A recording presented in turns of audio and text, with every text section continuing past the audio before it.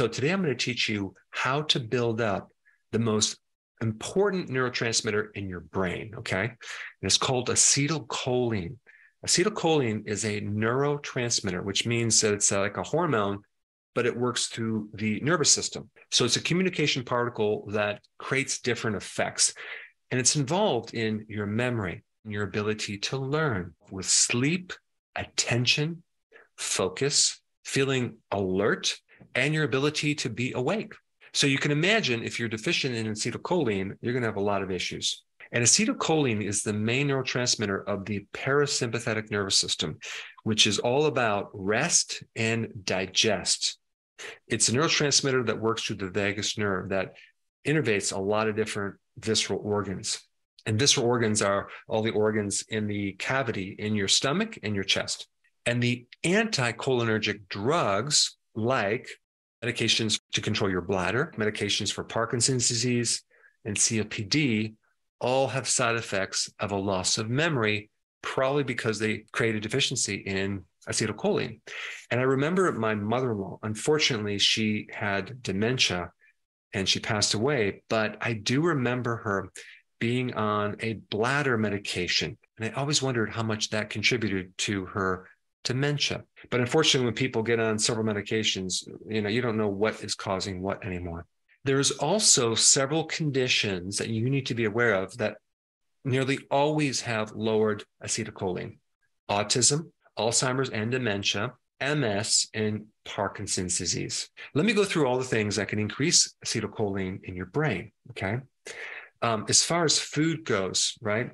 You want to eat foods high in choline, which is a precursor for acetylcholine. And the food that has the most choline is egg yolks, okay? So this is another reason why you should be eating eggs. I consume a lot of eggs. I probably consume 3 to 4 eggs every single day.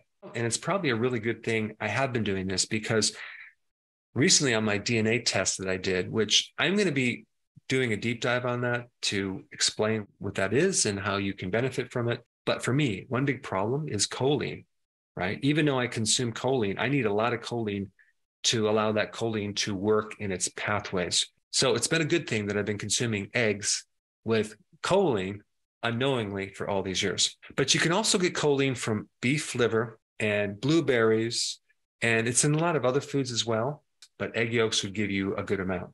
Now, acetylcholine also needs helper molecules to allow it to be produced or synthesized. And so one helper molecule is vitamin B5.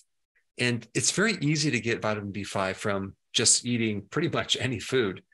But here's the thing about B5. One of the most common ways that someone becomes deficient of B5 is from drinking alcohol, right? So if someone is drinking alcohol even several times a week, they're usually going to be deficient in B5, which can indirectly affect that acetylcholine. You also need zinc to build acetylcholine. So if you're deficient in zinc, that could be one reason why you're not producing enough. And so you get zinc from shellfish as well as grass-fed beef. Magnesium is another mineral that is needed to make acetylcholine. And you get magnesium when you consume chlorophyll. That's in all the leafy greens. So you can get enough magnesium if you're having salads on a regular basis. And then you have a trace mineral called manganese, which is also important in making acetylcholine. A couple good sources of manganese, and there's a lot of different sources, but hazelnuts, macadamia nuts, as well as leafy greens. But you can also get it from sea kelp and shellfish and many different things. Now, another thing that's important is consuming enough omega-3 fatty acids. That can be in sardines, that can be in cod liver oil, that can be in salmon, but omega-3 is important as well. Now, green tea has a certain phytonutrient that can help build up your levels of acetylcholine as well. So you might want to drink some of that during the day. As far as actual choline supplements, there's 2 that I recommend. I wouldn't do both. I would do either or. And they're both very similar. One is called citicoline. Another name for that would be CDP choline. And the other one is called alpha GPC. Either one of those could be a good supplement if you wanted to take a supplement. Now, believe it or not, drinking coffee can help raise your acetylcholine levels. Getting enough sleep because you have enough melatonin can also build up your levels of acetylcholine. But this next point is very interesting and surprising. insulin increases your acetylcholine. Now, I know what you're saying. Dr. Berg, am I supposed to start eating all these carbs to get insulin?